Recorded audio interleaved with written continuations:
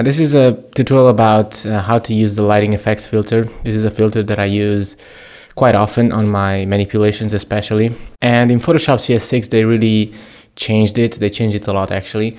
And well, I just want to show you how I use this filter.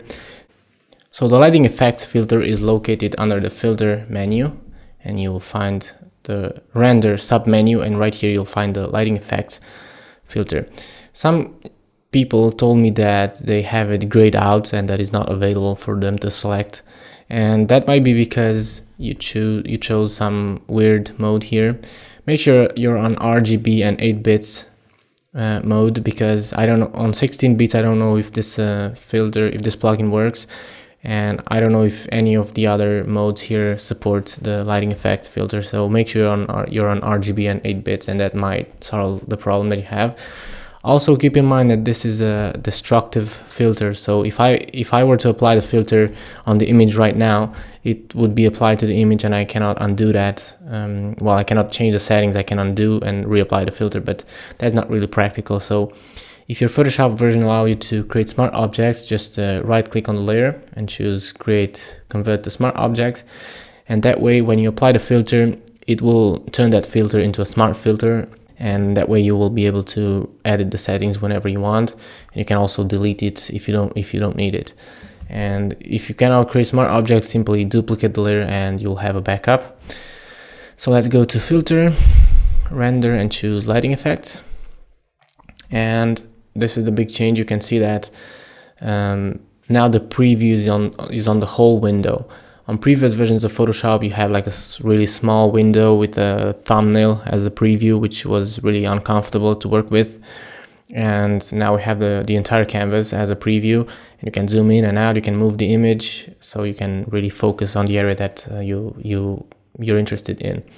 The controls are now set on the right side. You can see this panel here, which you can edit just like any other panel in Photoshop. So let's leave it there. And you have all the controls here, and on the bottom we have this layers palette where you can see all the lights that you have on your scene.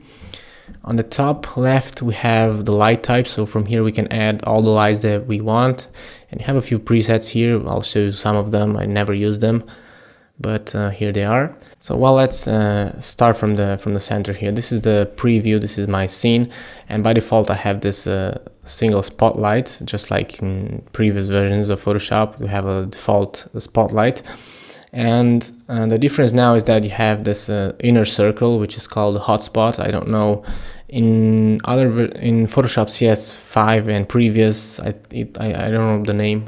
It was called something else, and I don't know if you had a representation of that hotspot. One other thing, what happened to me the first day I used Photoshop, when I accessed this filter, I noticed that the lines were not there, and I could move the light but I couldn't see the lines, and I thought there was something wrong with the program, and the only thing you have to do is press Ctrl or Command H and you will see the lines just like that. Or if you go to filter, to view, and choose extras, and you will enable them. It's just like hiding the guides. If you want to hide the guides or selections, if you press Ctrl H you can hide them. So while this is our default hotspot, if you click on one of these points you can make it bigger, and you can make it round, or you can squeeze it.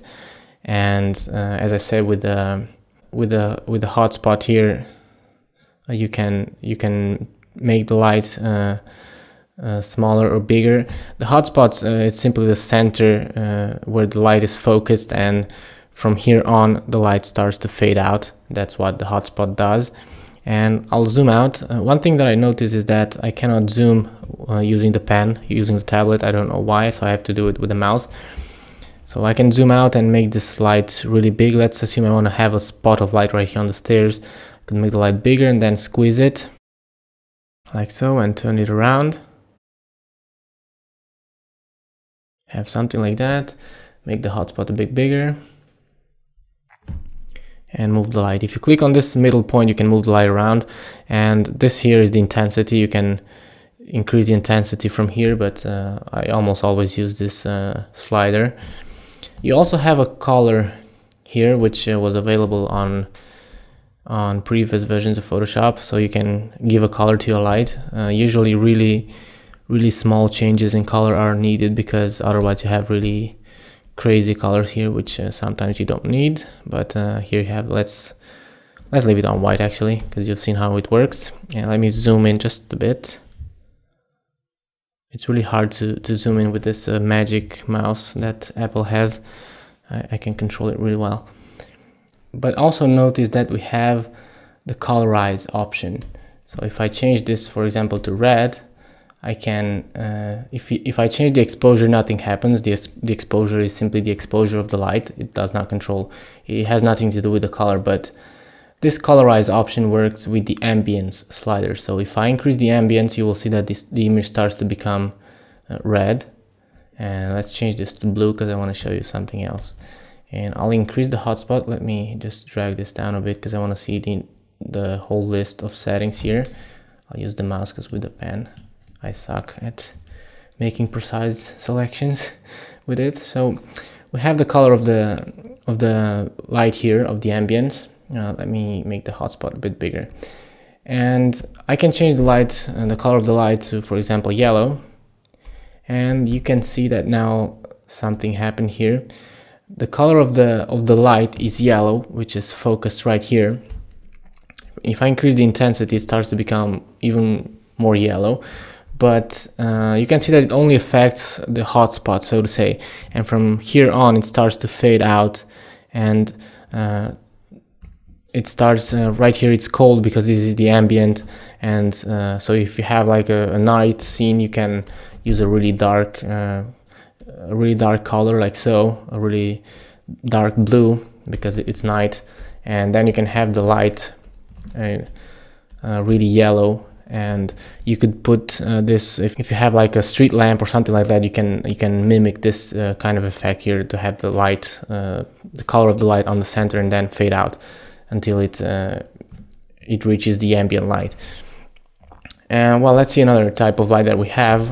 I'll add, for example, a point light. I'll deactivate the spotlight, and you can see that I have the same colors here. I'll reset them.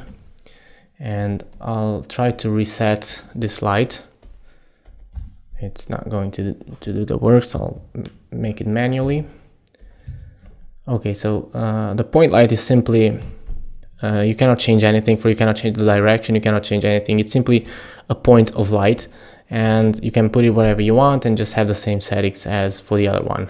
You can only place it on wherever you want actually, but you cannot change the direction. You cannot change the size.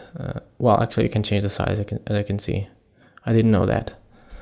So well, you can change the size and put it wherever you want, and you have the same controls here. You can change the colorize option and make it on a certain color, and then just change the color of the light itself.